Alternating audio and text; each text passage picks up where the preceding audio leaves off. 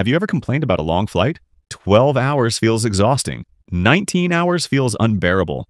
But what if I told you some birds fly farther than the longest nonstop flights on Earth, with no engines, no seats, no rest, just wings, and they do it every year? The undisputed champion of migration is the Arctic Tern.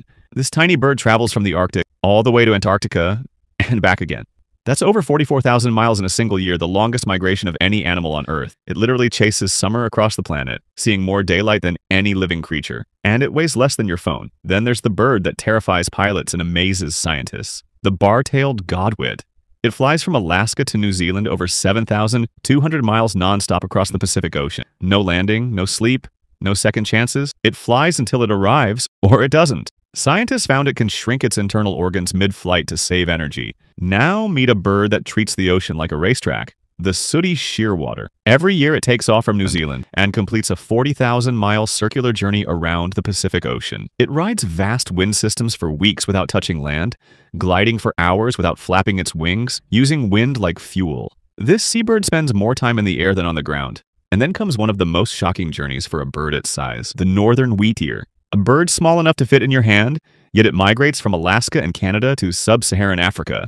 That's over 9,000 miles, crossing oceans, deserts, and mountain ranges. Over 9,000 miles, guided by instinct alone. And survival sometimes depends on timing. The red knot migrates nearly 9,300 miles from the Arctic to South America, but its journey only works if it reaches the U.S. East Coast exactly when horseshoe crabs lay their eggs. Those eggs are its fuel supply. Miss that window, and the journey fails. Speed matters too.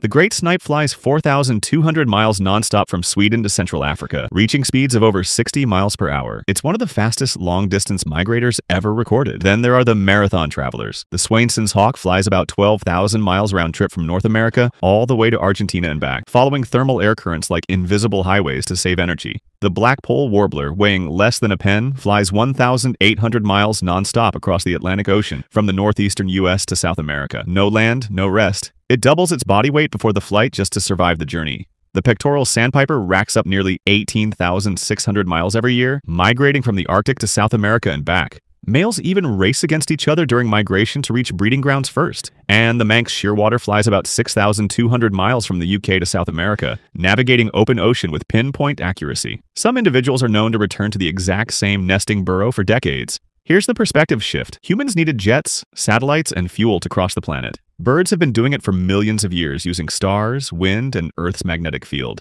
We call our flights long, but in the sky, we're beginners. So next time you see a bird flying overhead, remember it might be on a journey longer than anything you'll ever take, and it won't complain once.